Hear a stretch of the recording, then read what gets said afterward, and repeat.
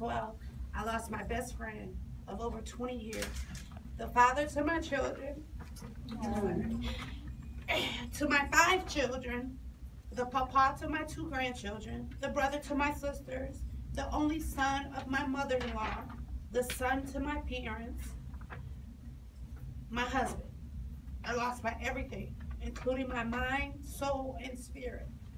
The past 4 years, I have been depressed, mentally and spiritually broken. I haven't been consistent with anything. I can't even recall where I saw the posting for the business know-how. I think it fell from the heavens and knocked me upside the head or something. Whatever or however it happened, that's how my God works. Thank you, Lord. Sometimes it takes a good whack. I followed up with Jennifer, who, by the way, is such a sweet soul. She's always there to help in any kind of way. Thank you, Jennifer. I became a little discouraged because I just thought, how would I pay for this? When I saw free, I knew it was meant to be. Thank you, Eversource Energy, for making it possible for myself and others with limited income to have a chance with some hard work and dedication. And Jim, thank you so much.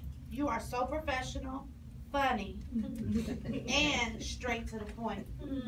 It only took me a few hours to get over myself when you snatched my heart out, threw it on the floor, stomped on it. LOL. Once I got out of my emotions, you made so much sense. On my first day, oh God, I think I printed this wrong, whatever. On the first day, I was so nervous, second guessing my decision. I didn't know if I wanted to do it. And now, I don't know if I want it to end, and hopefully it won't. So thank you to all of my classmates and newfound friends. Your input and opinions mean so much, and I will carry them with my new business. The Chamber of Commerce building is such a perfect fit. Small, not overwhelming, and always good coffee and snacks. Thank you, Larry, for having such a wonderful program here.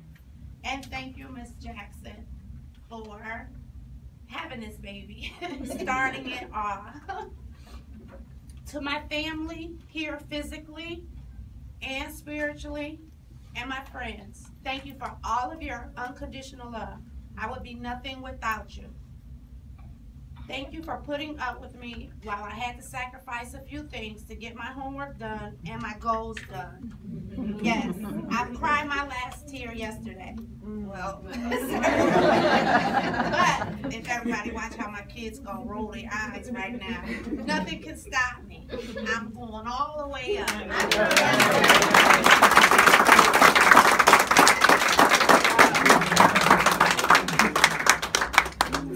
Love you. All right, our next recipient now has the challenge to beat that one. And it's Norma Sproul.